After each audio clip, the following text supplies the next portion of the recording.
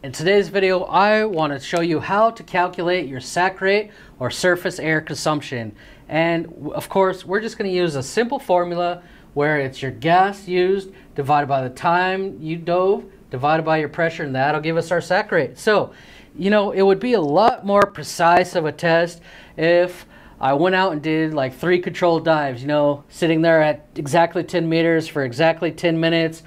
Maybe one dive doing a strenuous dive like I'm fighting current, and then the next dive like reels in, just hovering for exactly 10 minutes, not using any air at all, and then a normal one. But I didn't do that for this video. I'll do that and get my exact number in a separate video, show you how I did it. But in this one, I just want to show you real quick how to calculate your SAC rate. So I'm just going to go use my dive computer.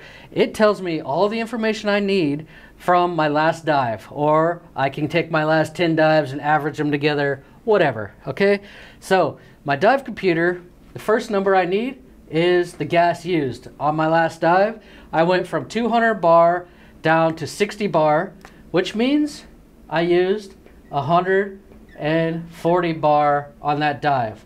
Now, when we calculate our SAC rate, we are looking for the liters of air, or the liters of gas, I should say, used.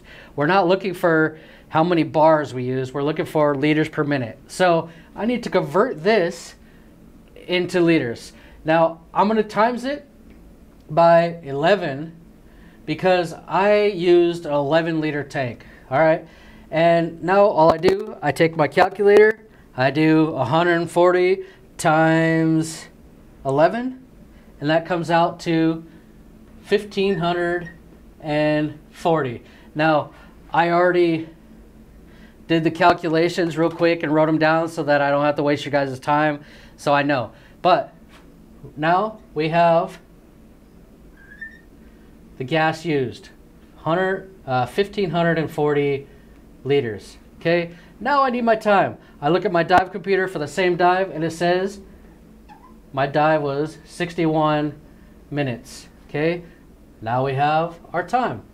Now I need my pressure. Let me see. On the last dive, my average dive, luckily my dive computer does this, was 13 meters.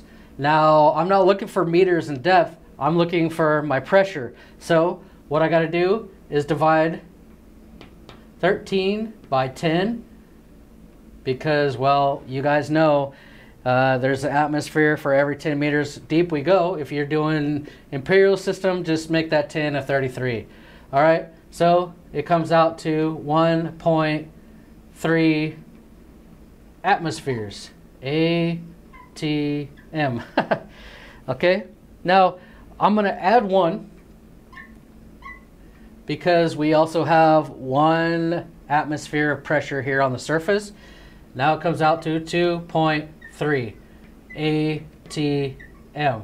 So now we have our pressure.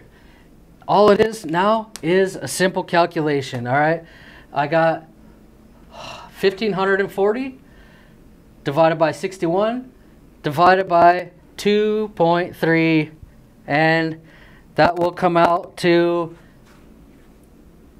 10.97 liters per minute. Okay, so that is my SAC rate for the last dive I did. It's a simple calculation. I have no idea if that was a strenuous dive, an easy dive. My average was 13 meters, so not too deep, but this is the number I did on the last dive. All right, so there you go. Why is this important? Well, a lot of guys, they want to do dive planning. For example, my friend is teaching an advanced rec, course with advanced trimix, and he requires a SAC rate of 12, I believe it is.